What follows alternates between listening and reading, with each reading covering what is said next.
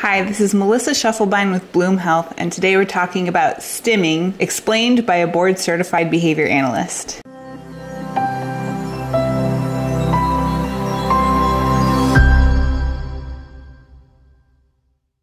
So stimming is another word, a shortened version of self-stimulatory behavior.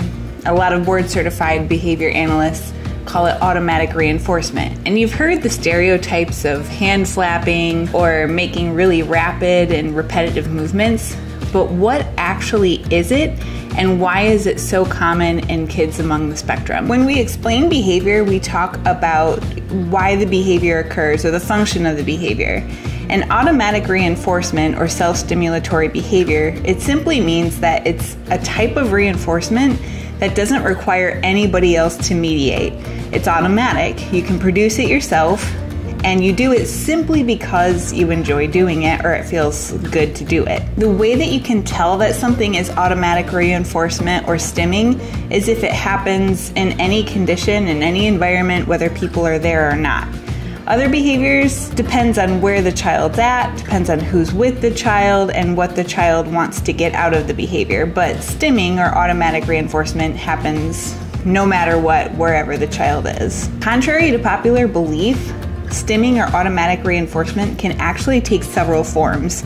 I've seen this in running patterns, in ways that you take toys and move toys around.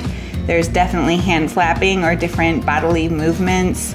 There's even visual patterns. Some children will take their eyes and visually track something back and forth without there really being anything to look at, simply because they enjoy the sensation of what that feels like and looks like to them. It's definitely not limited to the spectrum, contrary to popular belief. Everybody engages in some form of self-stimulatory behavior or automatic reinforcement.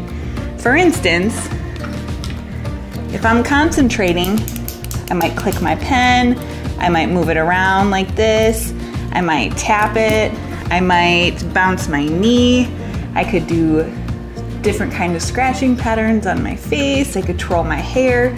All of these are self-stimulatory behavior because they're regulation. They're things that I do simply not really thinking about it, but they help stabilize my emotions and my anxiety, could even help stabilize my excitement over something.